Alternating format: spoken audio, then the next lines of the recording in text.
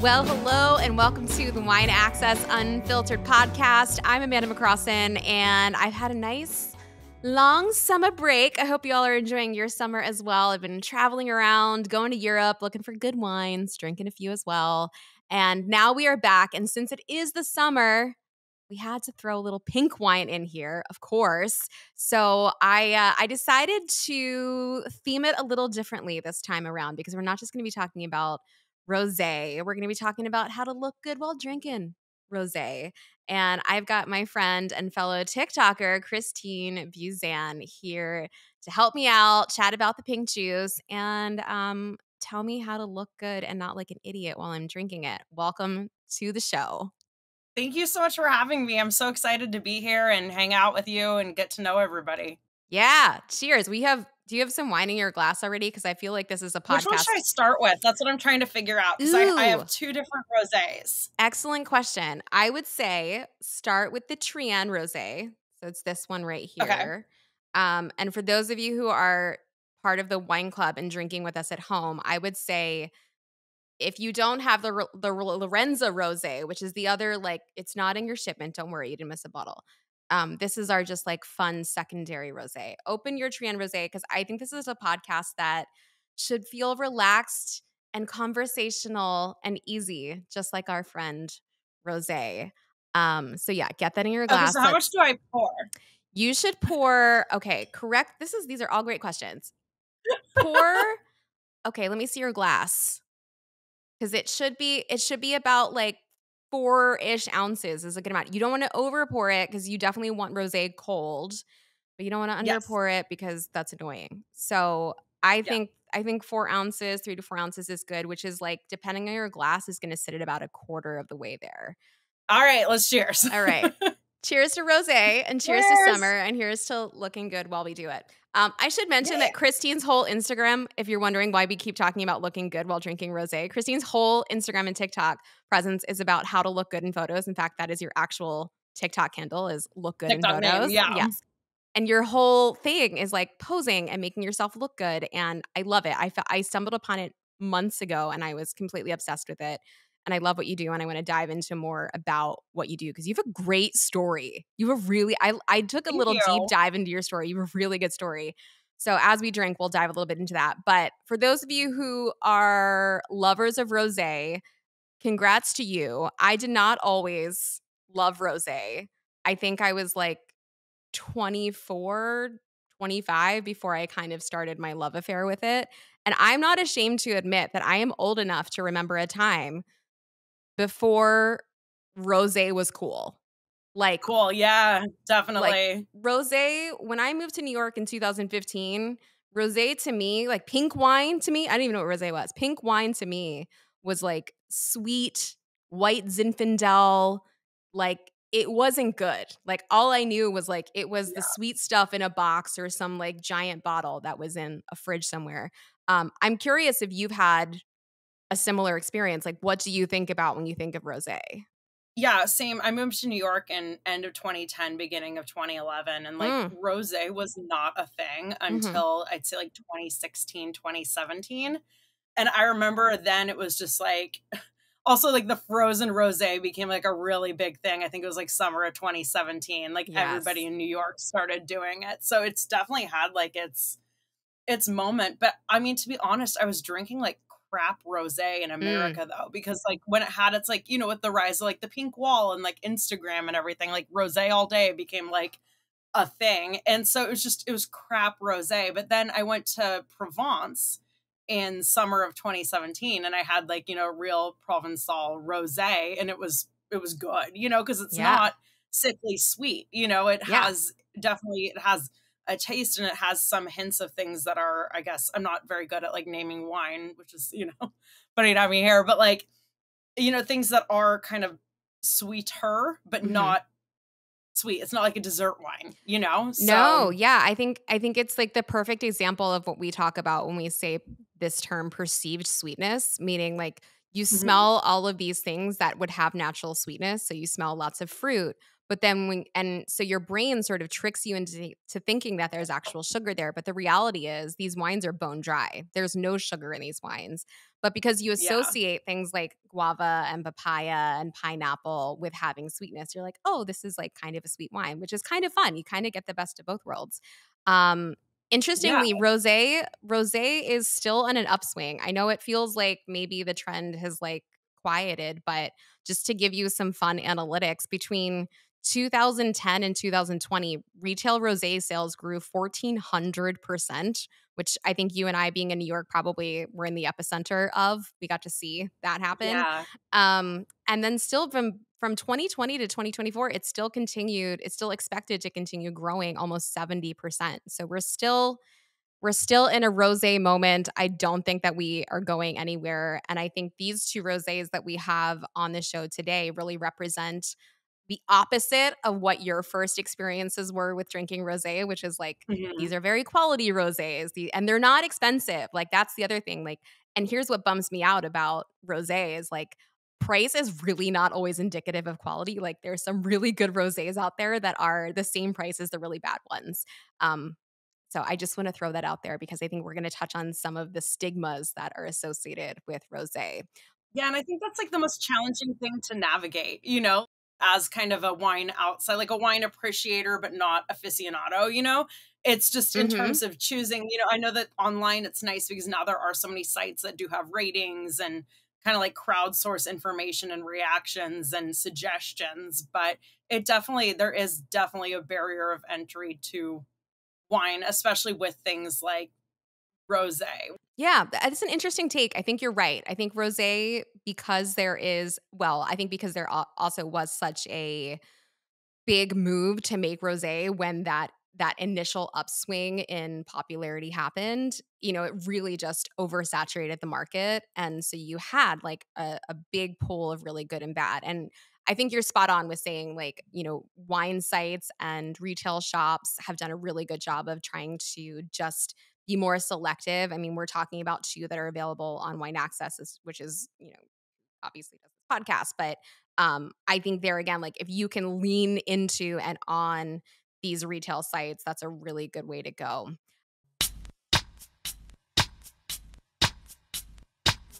Before we go any further down the pink rabbit hole, we've got to talk about a few things that, not a lot. We don't have a lot going on today in the world of wine, but one thing I wanted to ask you, Christine, because I saw on your Instagram not long ago that you were in the Napa Valley.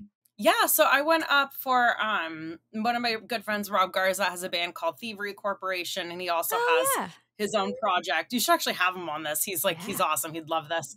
But he also has his project Garza, which I work on and with him for, which is really great. So we were up there for Bottle Rock, and his friend Marcus owns Brasswood. So I know Marcus we went over there. Very well. He's great. He's so much fun. If Marcus, if you're watching that, I love you, and I'll definitely come up for your Halloween party this year. Yes. But so it was really nice. You know, I got to know Marcus and Angelina and kind of everybody who is over there, and it was just a really great experience. It was a really good time, and it was a lovely time to go up to Napa. So I definitely want to go back. I love that you know Marcus, because so shout out to Marcus Marquez, who runs Brasswood Estate in St. Anita. He's like the hardest working man in show business, but also just the most fun.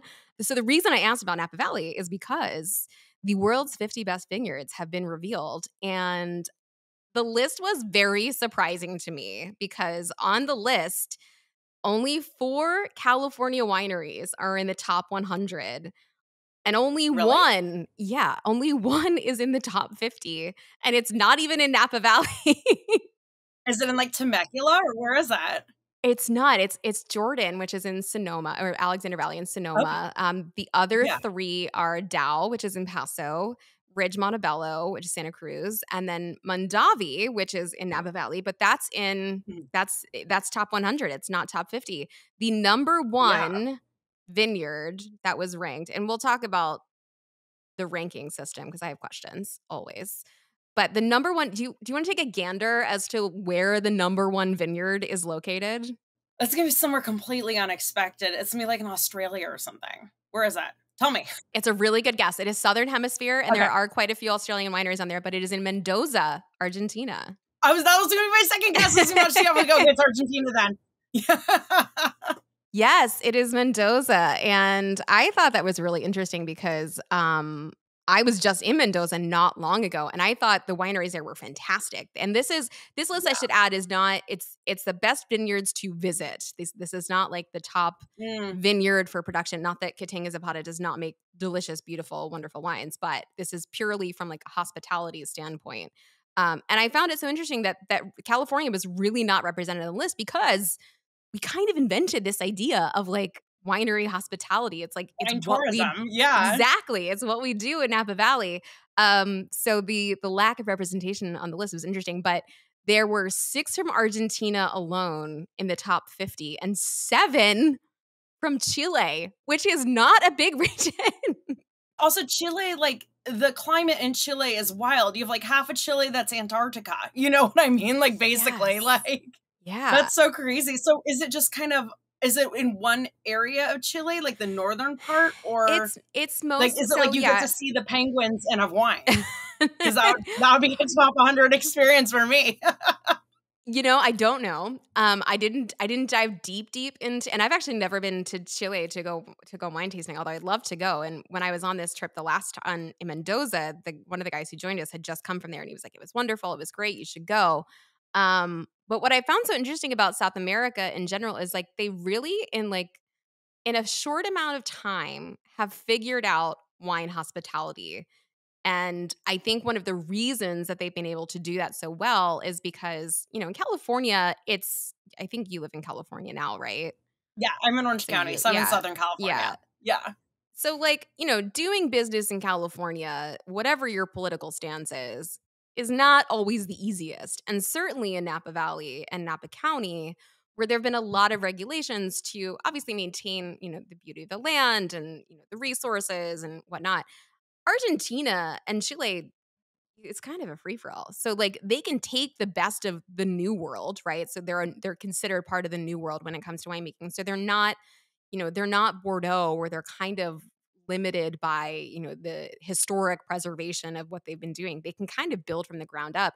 So because the fact that they're new world and the fact that they are really not regulated. I'm sure there's regulations, but there aren't as many regulations as somewhere in California. It's I honor think they've really system. been able you know, I don't know what the actual legal ramifications are, but what I'm saying is they can have so unlike in Napa, they can have a restaurant, they can have a hotel, they can have a tasting room, they can taste outside, they can taste inside. At Catania Zapata, I thought what was really cool is like they're making vermouth underneath and like they're doing it this own Oh, old stone barn. And so they've really been able to weave in like the magical elements of hospitality that exist around wine that aren't necessarily just wines. You can have this like very integrated experience. Doesn't that sound lovely? I feel like I need to go revisit Mendoza now.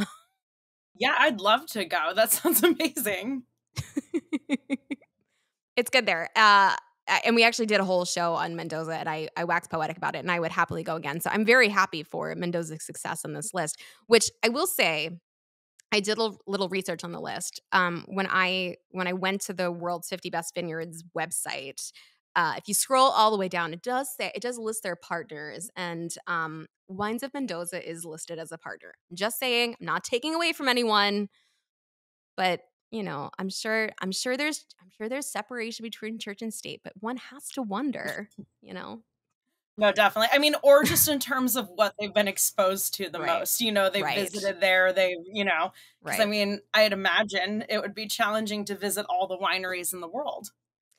I think it is challenging. And it does say in the voting thing that like it's broken up into region. I think there's like 22 different regions that the voting parties have to be, you know, specialize in. So I don't know.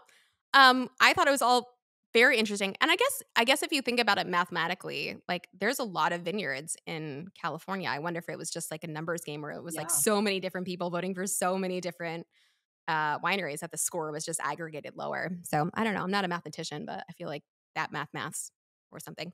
That math. I love that. All right. Don't make me do any more math in this podcast because I would like to get to my rosé very much. If you are loving this podcast and this is your jam and you like listening to people like Christine and I talk about where to visit, because I think it sounds like we're about to have a wine trip in our future. This is your moment Yes. to like, subscribe, and review. The review being the very key element to this. So take a little moment, tell us what you love about the show, give us a 5-star review, and if you're watching this on YouTube, go ahead and hit the thumbs up button and subscribe so that you know when we've got new videos out. I'm just saying, we have a good time and you should be a part of it. The other thing that you should be a part of is the wine club. So if you want to hang out and drink with us, which I highly recommend, you can join the Wine Access Unfiltered podcast. It's 4 bottles every 2 months, $120, including shipping. Plus tax. And then you get 10% off all of your purchases on Wine Access. So you can hang out with us, you can drink the wine, and then you can order more wine after the fact if you really loved it. So those are my plugs. This is your podcast. We're going to get into the wine. So if you don't have it open already, grab that Domaine Triennes. It's the one with the cute little pig on it on the front, and the screw top, and put it in a glass. Make sure it's cold, and we'll see you back here in just a second.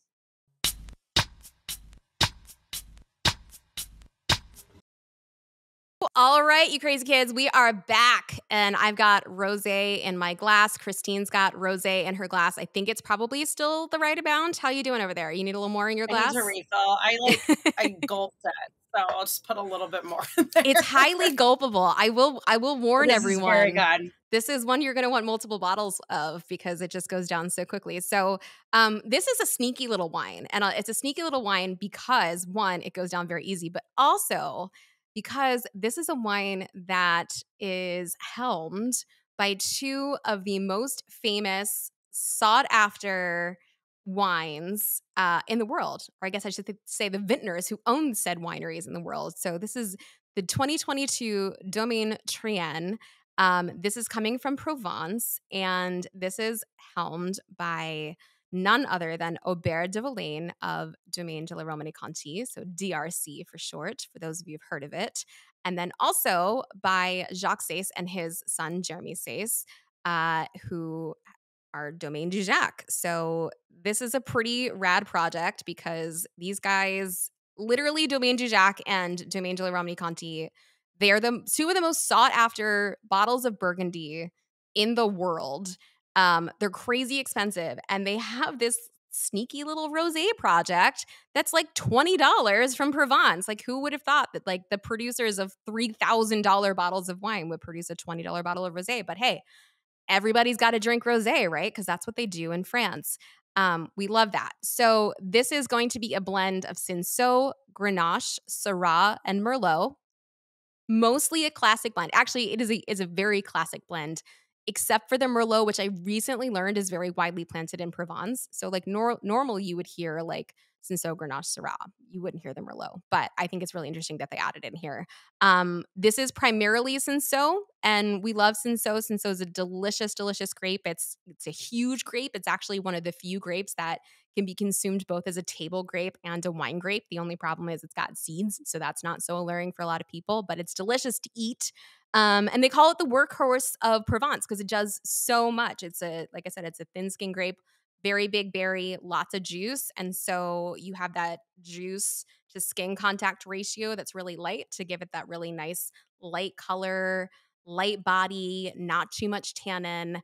And then, of course, all of that great, like, sweet fruit profile in here. So what do you think? I mean, you've gulped a little bit of it, but yeah, I like it. So this is going to be a dumb question. Is the grape like a purple grape or a green grape? Only purple grapes make wine, right? Excellent question. Love it. We were starting on the right foot. Okay, so let's talk about rosé for a second, how you get there. So rosé is made from red grapes, and rosé can really be made in, I'm going to say 3 ways. We'll say 3 ways. The 2 primary ways are what's called direct press and saigné. So direct press is basically where they take the red grape, because you may not know this, all grape juice, with the exception of maybe 1% of varieties, all grape juice is clear. It's not until you macerate it with the skins that it takes on that color. So instead of macerating it for long periods of time like they would for days and weeks to get that red color, they just let it sit with the skins for like a few hours. And that's how you get this really pretty, lovely, pale pink color. So you're starting with red grapes. If you started with white grapes, you get an orange wine. So you're starting there. The other way that you can make it, and this sort of ties back to one of the great original stories of rosé, or white Zinfandel for the Americans who started drinking the American version of rosé, is what's called Sangye. And Sangye is significantly less prevalent. A lot of people don't make it this way because it's more expensive. But Sangye is basically if you were to macerate your grapes with you were to macerate the skins with the juice, you would have to wait to get all of that great color, right? So you'd be waiting. In order to concentrate that color to get it even darker, at the very beginning, you would bleed off some of that juice so that the ratio was lower. And so that juice that you would bleed off, Sangye meaning to bleed, that's what you would be left with. And so that's where it ties back to how the Sutter Home White Zinfandel came to be, because back in the 1970s, Bob Trinchero decided to bleed off, and then he sold off that Sangye juice in the tasting room. I think it was like 1 or 2 vintages later, he had a stuck fermentation, meaning not all the sugar converted to alcohol. And so he was left with this like slightly sweet wine, and people loved it. And that's how the Sutter Home White Zinfandel was created, was this sort of accidental Sangye sweet pink wine. And so when Americans think of rosé, or That's so used to think of funny. rosé, right? So it was totally Yeah. accidental. So that's Sangye. You really don't see it very much. The third way that you could make rosé, and you really only see this in Champagne because it's pretty much illegal anywhere else where there's legal regulations regarding wine, is the combination of red juice and white juice. So you only see that in Champagne, where they add a little bit of red to the white to get it pink. But you won't see that in Provence. You really don't see it in the United States anywhere unless it's like super, super cheap wine. But I thought that was really interesting. You mentioned that you were in Provence, and I took a little mini deep dive on Yeah, you went Google. way deep then. I did, and I saw that you worked for L'Occitane. I'm gonna butcher this. L'Occitane. L'Occitane. L'Occitane. Yeah. Is that when you were in Provence? Yeah, so it was when I worked for L'Occitane in Provence. So I was there from 2014 through end of 2017 is when I worked for them. So And what were your first thoughts? What did you love Provence and like the whole vibe there? Because I feel like that brand really embodies that place. They do. They're an awesome brand, just in terms of sticking true to their ethos and what they believe in, and really kind of giving back to the community there still, as well as kind of like the community all over the world. You know, like my grandma was a fan of the brand, my mom was a fan of, so it's something that's just always been in my life, you know, always. So you know, back in 2014 when I was looking for a job within digital marketing and I saw the job, I was like so excited, and it just kind of worked out. And you know, I mean, I loved working there. I went to Provence with them in 2017. I met the founder, and we kind of did like a week-long just, you know, experience. We stayed at Le Couvent de Minimes before. It's recently been renovated. I really want to go back. So, and you know, they have like a Michelin star restaurant in there, and just, it was really cool, you know, seeing kind of, we went to the factory where everything's produced. We, you know, saw the lavender fields and everything. And it was a really great experience. And I feel like Provence is like such a vibe, right? And I think, you know, Provence, by the way, is the epicenter for rosé. Like literally, like this is, if you trace the history of how rosé came to be all the way back to like hundreds and hundreds and hundreds of years ago, like it really did start in Marseille. I mean, it was like what everyone was drinking back. Tourists back in the 19th century were drinking rosé. Kids were drinking it. Parents were drinking it.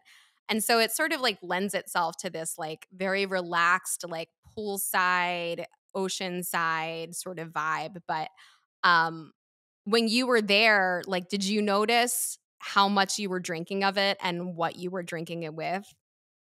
We drank it like for every meal except breakfast, basically. Exactly. But it was a lot of, because the thing is, like, I'm not really that super into meat. Like, I like fish and I'll eat some chicken, but that's it. So, I mean, basically, it was like vegetables, fish, and chicken is what I was eating. So, yeah, which is perfect. Which is perfect with rosé.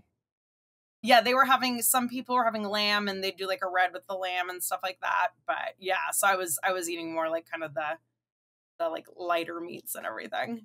Well, that makes sense. I mean, 90% of what Provence produces is rosé. They do produce a little bit of red wine, and it's quite good, but the food is light, it's airy, it's fresh, and it works so well with the wine. And you know, whether you're eating it with food or whether you're just like drinking it with a side of sunshine, like whatever you choose is what you can and should do. And as you said, you basically drink it for every meal except for breakfast. It's just what literally, happens except for there. breakfast. Yeah, it was great. Yeah, it was always there. There was always rosé on the table. Yeah. So, and I think what's interesting is like rosé in general, especially now, there's, as we said, there's a huge swath of different types of rosés and styles of rosés and qualities of rosés. But what's so cool is, when you're talking about rosé, you can have all of these different experiences with lots of different types of food. I think for me, like as I smell this wine, it has that sort of like ocean spray, melon, guava. Like if you were to like sit by an ocean, like, on like a rocky beach somewhere and like have the sea spray come up with you and like have a fruit plate, like that's kind of what it would smell like. And, they can all smell really, really different, but they also like kind of, especially from Provence, all sort of have this similar vibe. With that in mind, not that I want to like make you chug, but we do have a second bottle of rosé that I think we should yeah, call attention to, because especially if we're talking about, a little bit of the history of rosé. So obviously we talked about the fact that White Zinfandel was a thing in Napa Valley, and that was sort of our American first foray into it. But the reality is it actually stems long before that. So our first example of White Zinfandel actually was in Lodi in California, which is where the Lorenza rosé is from. And so there's two tie-ins to this podcast here that I just want to make mention of, because I love when I can find a good tie-in. So number one, look at this color, which is so beautiful and like so different and sort of like peach melba looking. It's really pretty. smells good. Yeah, so I think 1869 is like the first time that we see White Zinfandel in Lodi, courtesy of the Cinsault grape, which is everywhere in Lodi. And there's still some like really old vines that you can see in Lodi that are from like the late 1800s. Really? Yeah, no, it's super. If you can get to Lodi, it's a That's so really cool cool. place. Yeah, they have these like I've never super, been super there. old vines. No. It's very cool, and one of the reasons is because a lot of the vines were own rooted, and so they didn't get destroyed because of phylloxera like a lot of the other ones did. So you can go see some pretty old vines up there. But this is Lorenza, which is it's a mother-daughter wine. Mindy and Michelle, so Mindy Kearney and Michelle Uwe, and Michelle is a model. She is a full-time, like very professional, very well-respected model. And they do this on the side as like a mother-daughter gig. And I I was love that. reading, yeah, isn't that fun? I was reading because I was like, That is cool. how did she get her start? Meaning you. How did you get your start? Because what you do on TikTok is so interesting in that all of your videos basically give you tips on literally how to look good in photos, which seems like such a simple Yeah. concept, except that when you watch the video, you're like, oh, there's so much that I've been doing wrong this entire time. And when I went back and I read through some of like your stories that you've told on the internet, I saw that you The were just like internet is a wild place. on the yeah. Well, I saw that you were just like very observant when you were working as an assistant at these photo shoots, and you noticed how these models could just sort of like shift position and become these completely different people. And I was like, wow, like I don't know that I would have noticed that if I were at a photo shoot. Like I'm sure there's a lot going on, but like such an interesting thing for you to observe. And so I was curious, like what was it about that struck you? And do you remember what that was like when it happened? I moved to New York in end of 2010, beginning of 2011, and I had an internship with Marie Claire. And I knew ever since I was like 13 years old, like I wanted to work in magazines. That's like what I wanted to do with my life. That's what I loved. Like I love fashion. I loved kind of more so than fashion itself, just how it's a reflection of what's like going on within our culture in general, that kind of thing. So I had my heart set on that. That was what I was going to do with my life. So I did it. My senior year of college, I was going to University of Washington in Seattle, and I'm like, okay, cool. Got everything done. Time to pack up, do my last quarter of my internship. But it became very clear at that point, like that print was dying and that the future was really in digital. So everybody who was aspiring within the magazine or like fashion writing or any kind of like fashion world was starting a blog. So I was like, okay, cool. I need to start my blog. So the fortunate thing about when I'd assist on these shoots was that all the models were like my age. They were between like 18 and like 22. So, you know, everybody was older. By older, I mean like, you know, in their 30s or older. But, you know, I mean, Yeah. when you're a 21-year-old girl who's just moved to the city, like, you know, Yeah. the world is your oyster and there's no like, you know, everything is frivolous and fun, you know? So, Totally. I did, you know, connect with these models and I'd ask them questions about, okay, how do you do this? How do you do that? Because I'd see very clearly kind of the process in which they'd move their bodies. So, you know, I mean, because we had a lot of downtime, it was like 15-hour shoot days, you know, like I'd ask them questions and they'd give me answers. And then I'd practice it for my own blog when I was sharing like my little outfits and stuff like that. So that's kind of really how I gained my basis for it. And everything was like going fine and dandy until finally in 2014, I changed my medicine for my OCD and I gained 70 pounds within 1 year. Oh And my I was gosh. like, okay, crap. Like my poses don't look the same. I had to completely learn how to redress myself. So it was at that point that I kind of constructed everything about posing for photos and then reapplied it to work for my body. And I became really interested in it. And, you know, I was in New York and within kind of the fashion blogging community, and I still have a lot of friends out there, which is really cool. But, you know, I'd give people pointers and help position them and everything, you know, based off of what I learned. And everyone's like, you really have a knack for this. And then around like 2018, I kind of decided to really dive into it and learn every single thing there was to learn about it. And then, you know, I began developing my own methodologies and everything like that. So What did you find was more helpful, the mirror or the actual camera? the actual camera. Yeah, because the mirror just Yeah. doesn't tell the same story. Well, the thing about the mirror too is when you're looking in the mirror, you're looking at a parallel, something that's completely parallel to you Mm. at eye level. And a lot of the times, you know, when people are taking photos, it's very unreliable. You might get somebody at eye level, you might get somebody above you, you might get something way lower than you. And then you have the lens tilt to compromise for. So honestly, I think the most helpful thing is getting a tripod, setting your camera up in forward facing mode, and getting a Bluetooth remote or setting a self timer, or even like if you're just practicing, just Mhm. letting a video run in forward facing mode. So, you know, okay, the lens is this height. This is how you can adjust your body in Mm. relation to the lens. That's definitely the most helpful. And is it mostly like, is it geometry? Is it emotion? Like, I know a lot of the things that I've seen from you, like, have to do with like positioning of the hands on like your legs and like finding angles. But like, I have to like, I think back to like, you know, the traumatizing time of watching America's Next Top Model and Tyra Banks being like, we're smizing. And I'm like, what does that mean? I don't, what is smizing? So like, how much of it is like internal and how much of it is geometry? I'd say it's a lot of physiology. That's Mm. kind of what it, you know, and even in terms of how I break things down, because this is where I think kind of what I do is very different. And the way I kind of use the analogy whenever like I talk with the media is like, okay, what I try to do is what beauty YouTubers started doing in 2008. Because before then it's like, oh, accentuate your eyeballs, but it's like, Mm. or your eyeballs, you know, accentuate your eyes. Yeah, yeah, yeah. But what does that mean? You know, Right. like, so it's actually like breaking down kind of what these abstract things like smizes, etc. mean. And it's things like, you know, when you smize, it's like, you know, your orbital bone area, which is actually sphincter muscle, tightens, but you don't want, you know, the complete eyes to like tighten. So you have to get this ligament up here to go back. You know, it's like Right. kind of, and I'm not, you know, a scientist by any means, but a lot of it is kind of understanding how the body works and really simplifying it in very easy to understand ways that make Mm. sense to people. It seems like something that, like, now in retrospect makes so much sense for you to have really dived deep into, but, like, would you say that you're just a very curious person in general, or was this Yeah, just because, like, this definitely. was out of need?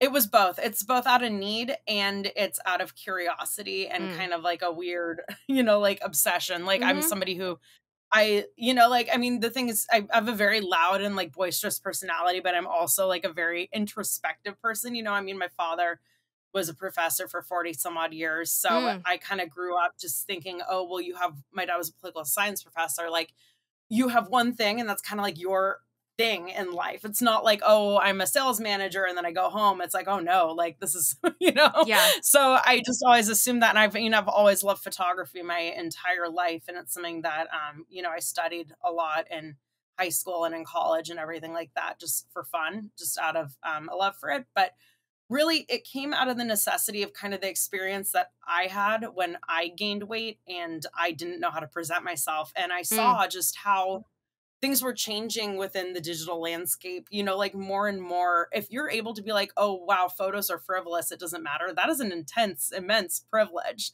because whether you're trying to get a job, you need a photo.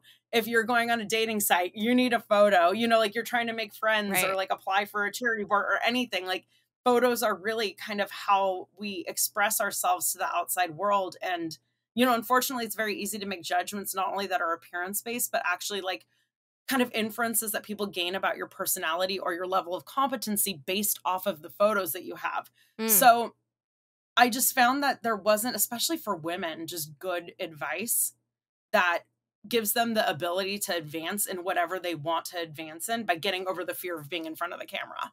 And I looked at my own life, as a like 220-pound size 14 woman, like I should not have had as much kind of mainstream success as I've had. Like I was on the cover of Red Book magazine September issue back when they were in publication. I've done like Good Morning America. I've done like countless Access Hollywood, countless news things that, people, and I'm a small fat person, but people of my size have not, like had that opportunity in a right. mainstream way. And a lot of that is just because of my ability to be in front of the camera and getting over that fear. And I know that we all kind of have different goals out of life. And, you may not want to do what I do, and I may not want to do what you do, but, the photos and videos and everything are a reality that isn't going away. So I just want people to be able to like go out and do what they want to do and not have that barrier of entry. So that's really kind of what I guess like what drives me, if that makes sense.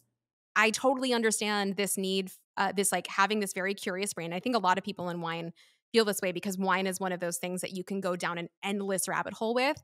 But when you have curiosity that meets necessity, like that is really just such a fire combination that once you dive into that, there's no going back. And for me, like wine was not necessarily necessity, except that it was. I saw that in New York as an access to places I wanted to go and a life that I wanted to have. That is, yeah, that's so true. It's funny. I never thought of it that way. Well, and the other sort of like Venn diagram that I think that you're experiencing that I also experience is like, you say that you have access and you've gotten things that maybe you shouldn't have gotten, right? You talk about the red book cover, which is amazing. And I went back and looked at it. I was like, that is so 2015 September issue. Like, that is so cool. You look amazing on the cover. Being on Thank Good you. Morning America, like, I think when we talk about these other Venn diagrams, like you have multiple niches that you've combined to make you one of one. And when I think about what I do, I have a background in theater, I am in wine, I am female, I'm very curious. Like there's all these things that when I think about the things that I've gotten to do, and I feel that sort of imposter level syndrome of, am I worthy of getting these accolades? Am I worthy of doing these things? Like, shouldn't someone who's more expert level get to do these? I think about the fact that like the reality is this Venn diagram has come together to make me and you one of one. Like there's only one Christine Buzan. There's only one person who does what you do and who can do what they do. Because the reality is you've been doing this since 2012, right?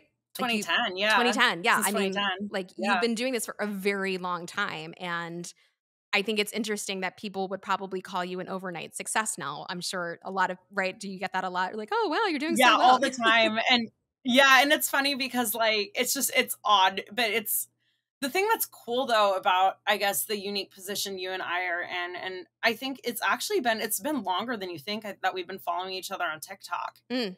Because I know that you and I think I was at like 300K back when we first started following each other. Oh, It was wow. it was a while ago. It's interesting too, just being within the point in history we're at right now. And I hope anybody who's watching this knows like you can literally do whatever you want to do. Totally.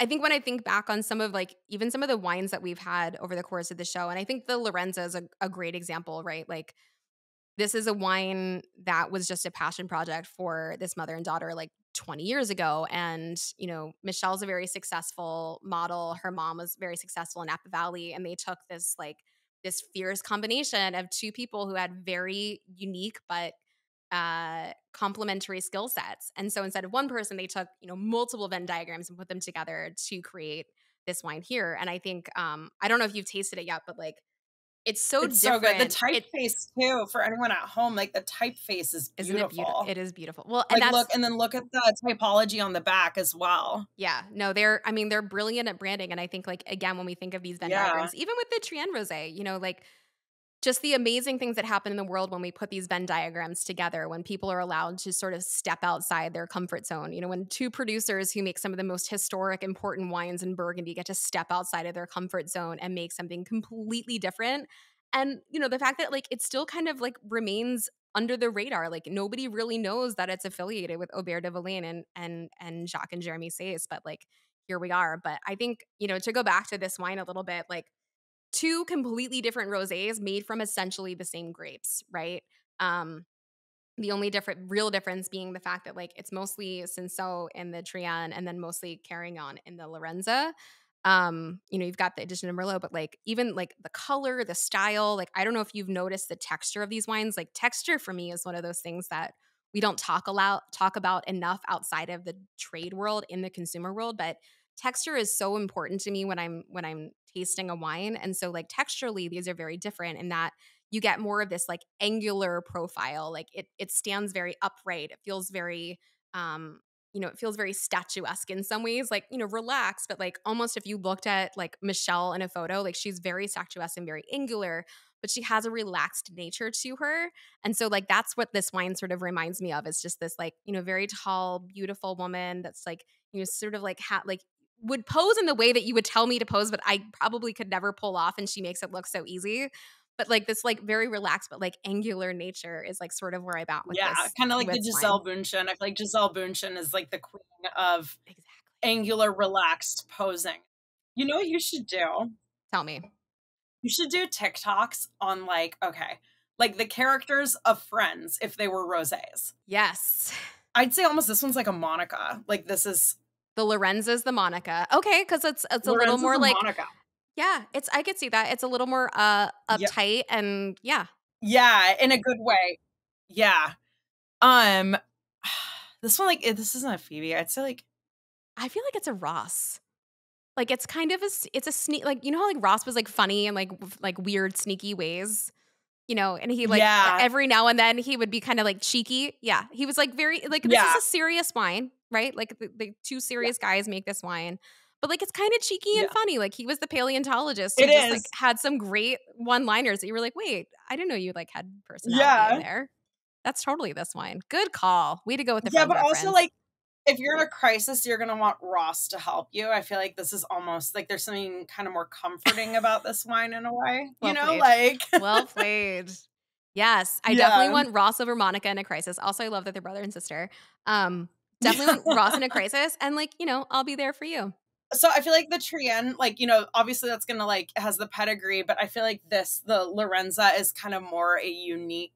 It's just different, Definitely. So I feel like that's kind of you just kind of pull it out. I will say for those who have had the Lorenza before, I think it's still very much in line with what they have made in years past. But I think this one has more of a serious nature to it than I've had in vintages past. And it could just be a function of it's a very fresh wine. This is 2022 and it was under screw top. So, give it time. So it could be that. But I'm really liking both right now for different reasons. Speaking of giving it time, Rosé is really meant to be consumed young. Like, as you'll notice, both of these are screw top bottles. Screw top, not that they can't age. The Aussies are going to come for me if I say that screw top can't age, because they can. But usually when you see something in a screw top, it means it's meant to be enjoyed young. So there's really very limited oxygen exposure, right? So Rosé, drink it within the first year to two of its life, when it first comes out. After it's been open, it really is a function of how much is in the bottle and then where you're going to store it. So if you store it in the fridge, that's the best way to store it, because you're talking about oxidation, which is a chemical reaction, and we slow chemical reactions by keeping them cool. So you're going to want to put it in the fridge, put that screw top back on super, super tight. And all that's going to happen over the course of the next like 3 to 5 days is you're going to feel that acidity start to wane. Chemically, that's not what's happening, but you're not going to notice the acid be as high. And then you're going to also notice that some of the flavors and the aromatics are going to start to mute a little bit. And that's really just a function, again, of oxidation. If you were to drink this wine 2 weeks later and it still tastes good to you, totally fine. There's no such thing as like, there's no Not like gonna kill wines. you. It's not going to kill you, right? They don't go bad in that way. But I would say consume both of these if you can within the first like 2 to 5 days of their life. I actually opened this Triennes on Monday, so Friday, Saturday, Sunday. So it's been open for 4 days, and I have to say, Okay. it actually hasn't gone anywhere. Like, it's still really Okay. delicious and aromatically and on the palate, like, almost identical. I didn't have a lot out of this bottle. So, the more you have in the bottle, the less quickly it's going to go somewhere because there's less oxygen in the actual bottle. But like 4 days later, I'm still pretty happy with it. I think rosé in general is just a wine that kind of like lasts a longer time. I don't know exactly why that is, but for me, red wine goes faster than white wine and Yeah. rosé. In terms of temperature, like straight out of the fridge is fine. Don't get it like icy cold. Like you don't want there to be ice crystals in there because like then you really won't taste anything. And then in terms of glassware, like I have these in proper glasses, but this is also not the kind of wine that you have to have in a proper glass. Totally fine with it in a tumbler. I'm fine with it in like poolside if it has to be in plastic or something that's non-breakable. That's good too. Like this is really just meant to be a wine that's easy to enjoy with a lot of different things. It's also a way more food-friendly wine than people realize. And I don't know if you've Yeah. ever noticed this with rosé, but it's just, and maybe you did in Provence, like it just seems to go with everything. A lot of people drink rosé at Thanksgiving because it works with so many different foods. I mean, it's the kind of Oh, that's wine. interesting.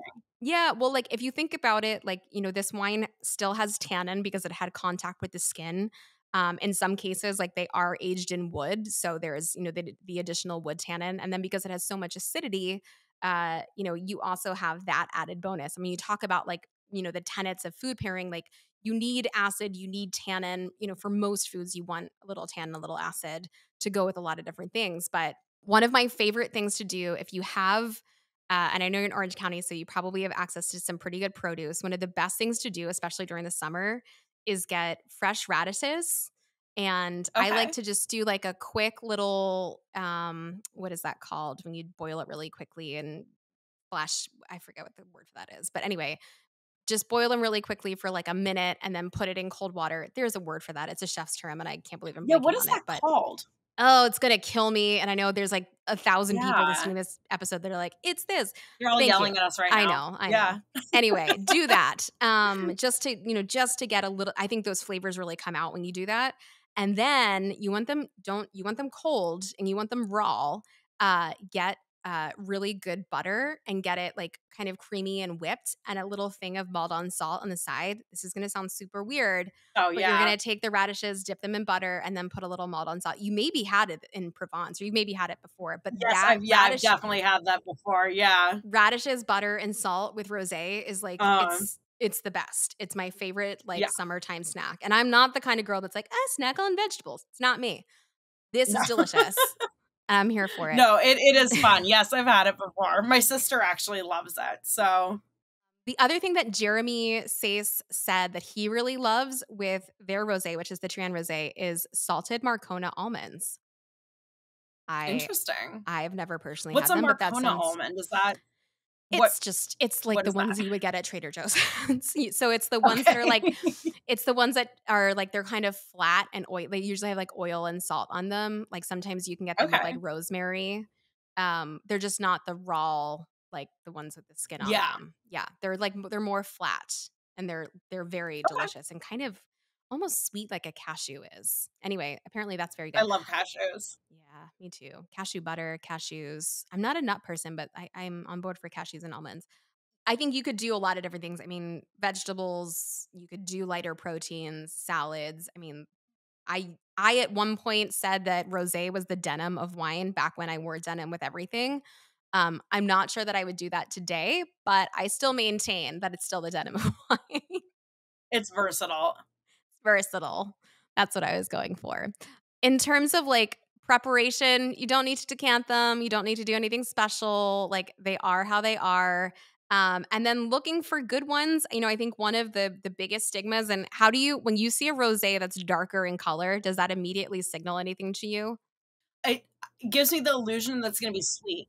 Yeah, it makes Mm-hmm. me think it's gonna be, like, a sweet, like, Zinfandel, like, that's what I A think lot if of I see people feel something that that's way. yeah, because like, I mean, this is kinda dark, but it still has that kinda, like it's almost like an apricot-y color that I'm like, Yeah. "Okay, that's cool," like, I can go for that. A lot of people feel that way, and I get that because I think it goes into that perceived sweetness thing I was talking about earlier, and that, like, the color tends to tell a different story than what is actually true, so the color has nothing to Yeah. do with sweetness. Like, I mean, this one is really pale, but it tastes different than it looks, if that makes Mm. sense, Yeah, no, totally. in I my I mind. You know I what I think so. mean? Yeah. I think if you were to taste this I think if you were to taste the Lorenza blind, you'd have a really hard time pinpointing whether it was red or white, and you may not call it Yeah. rosé either. I think if you were, like, tasting out of, like, a dark glass, it would be difficult. It's a Yeah, it's really very interesting. so the color really has more to do with the fact that, it has to do with the grape varietal, and then it has to do with how long it macerated with the skins. So you can have super dark rosés that are completely bone dry. You can have them be super sweet. Most of the rosés that we see on the shelves are bone dry, meaning they're free from residual sugar. In terms of like where we're looking for region, Provence is obviously one of the most famous places that rosé comes out of. Some would say that Provence, is kind of has like overdone it in the years. I still have really good luck with, just buying a Provence rosé. Um, the other place that's turning out really, really great rosés right now is Spain, and it's the second largest Okay. producer of rosé on the planet right now. And so one of the grapes that I see coming out of there that I actually almost used for this shipment was from a grape called Monastrell. And it's really interesting and delicious and gives you less of these like melon, guava, tropical things and a little bit more of this like sort of savory umami version of rosé, which, sometimes can be the case. And That's I really interesting. loved it.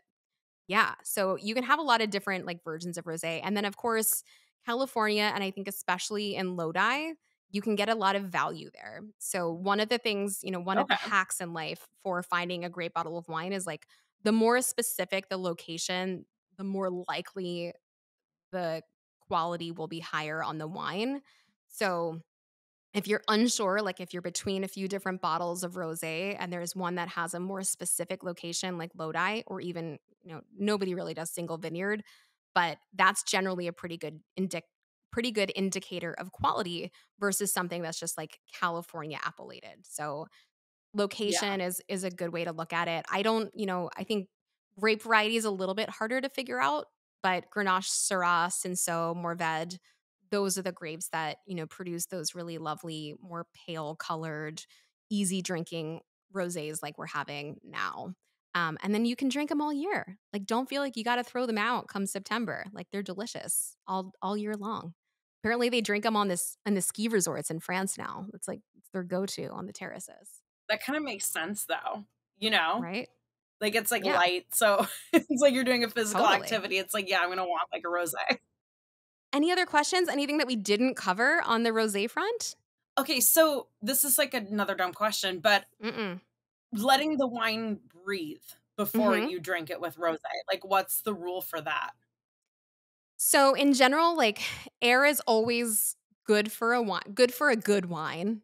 Air can make a really bad wine more shitty, but good for a good wine. But with rosé, like it's kind of a pop and pour. Like you don't need to decant it. You don't need to give Okay, it air. It will definitely change with air. But the way that rosé is made, it's really kind of giving you everything that you want up front. And the whole reason that we would give a wine air is to see more, for the wine to give us something different. In this case, the wine will change a little bit, but it's not going to change a lot. It's not going to open very much. It's not going to give you, you know, you can decant whites, you can decant champagnes, but mostly we decant red wines. And so this wine doesn't really fall into that category. So give it air if you want, but that's why I said glass wise, you're kind of fine whatever vessel. It's really more about temperature than anything else. You want this wine to be cold. You don't want to drink it room temp. okay. That's Yeah. good to know. Yeah. It's kind of like a martini, right? Like the more you shake it, the more cold you get it, the less you're going to taste. So you want to find that sweet Yeah. spot where you want get a little bit of what the wine is giving you, and then as it comes to a lower or higher temperature, it's going to start giving you more, I think, than air will. These are both really delicious, and I'm so glad that we got to have both of them. Just to recap, we had the 2022 Lorenza Rosé from Lodi from Mindy Kearney and Michelle Oulet. We love them. Wine Access, I think, has this every year at this point, and I love it. And then we had the 2022 Triennes Rosé, and this is coming. This is actually IGP from the Mediterranee, so this is not technically labeled as a Provence Rosé, but it's from the Var in the Provence, and the reason that they do that is I'm told that they're actually the production's got a little bit larger, and so they're sourcing from a few different places, which is all good because I trust those guys implicitly. So if they want to grab some grapes or some juice from somewhere else, totally fine by me. Christine, where can people find you aside from TikTok at Look Good in Photos? Yep, Look Good in Photos on TikTok. I'm the Christine Buzan on Instagram. And then you can get my posing guide, 101 Ways to Pose, at howtoposeforphotos.com. Amazing. Yes, your posing guide looks amazing. Yep. And I saw that there was a free hands one as well that I'm very interested in. There's a free hand posing guide, yeah. Yes, we love a free ebook that leads us into, the paid stuff. So it was such a pleasure having you. Thank you so, so much for diving into your past with me, talking about all things Venn diagrams and rosés. Oh, I know what I forgot to ask you. Do you have any tips for posing with a wine glass? Is that too niche? Yeah. So, I mean, it's, there's a lot you can really do with it. I mean, of course, there's like kind of the cheesy, like, we're posing here. But also there's a lot of different fun poses people have been doing, like where they're kind of covering their face with the wine, or there's like a close-up of like their eye with the wine, or, you can drink with the wine, or you can hold the wine and look off to the side. I think the main thing is going to be, being mindful of your camera placement. And if you're sitting at a table, you just don't want too much of the table in the foreground. So you can either crop that out, but going higher, if you have like a great background, you can incorporate into your photo, or a bit lower if you want it to be more dramatic. But I mean, wine glasses are they just look very seductive in themselves. And then there's the ability to kind of hide behind it or drink in it or, like hold it. So just kind of, experiment. And really the thing is like take a bunch of different snaps of you just kind of interacting with the wine glass. Yeah. The key is like lots of different choices, right? Because it's diversity. Yeah. And, even if you're holding it in one spot, making adjustments with your face in between where you're holding it with your hand is always really helpful. Your tips are so good. And I have legitimately used them in real life. And actually when I was in Italy, these last few weeks, I had you in my mind. I had my hands on my thighs. I had angles. I was working it. So I have lots of really good pictures thanks to you. I love that. Yes. Those of you who are listening and watching and going on your own wine trips or otherwise, and you want good photos when you come back, definitely look up Christine, get her tips for all things posing, and make sure you're drinking some darn good wine while you do it. Go ahead and like, subscribe, and review this podcast if you haven't done that already. If you want to follow us on Instagram, you can do so at Wine Access Unfiltered. And if you are taking cool pics with your wine glasses or with these wines, go ahead and tag us and we'll repost them. It'll be fun. Christine, thank you so, so much. It was a pleasure. And thanks to all of you out there. Thank you. Cheers. All right. Talk to you later. Cheers.